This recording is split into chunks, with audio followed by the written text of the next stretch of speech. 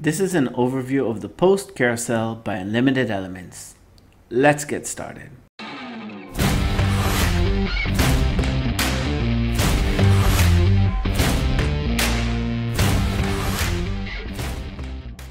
To get started, drag the post carousel into your Elementor widget.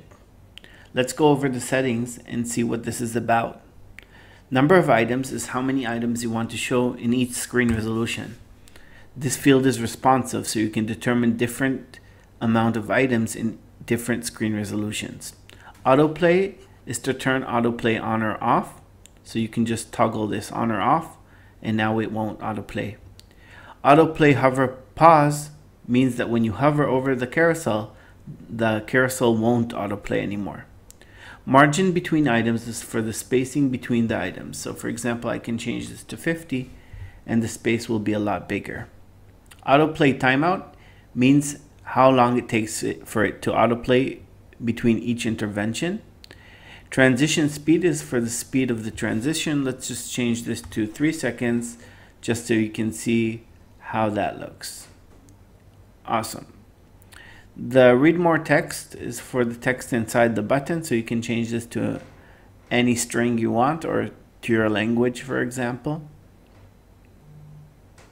Inside of layout, we have a lot of settings over here. So for example, we can change the layout, and now it's an overlay layout, and only when you overlay over the images it will show. Under overlap is a small overlap from beneath. Partial overlay is a partial overlay. Usually you'll want to make the image higher with this effect or turn parts off. Reveal from bottom is just a nice hover effect when it's revealing from the bottom. And side by side is also a nice effect. It splits the tile into 1/2 image and 1/2 content. We can decide to turn on and off all of these settings. So for example, I can turn on and off the arrows right here. I can do the same for the navigation dots. And I can turn on or off different parts of the carousel. So title, intro, date, and button.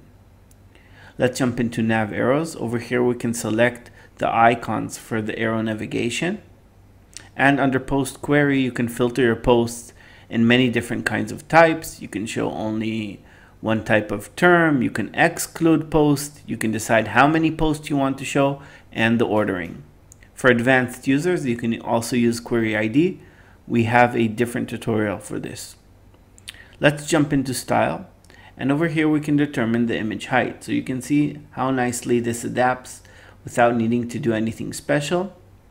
Content padding is for the padding inside of the content area. So I can push this up if I want, and it will change the padding.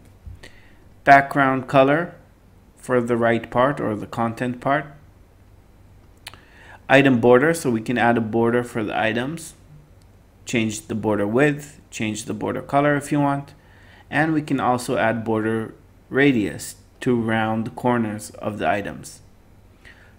Inside of title, we have an option to change the color, the typography, and the spacing.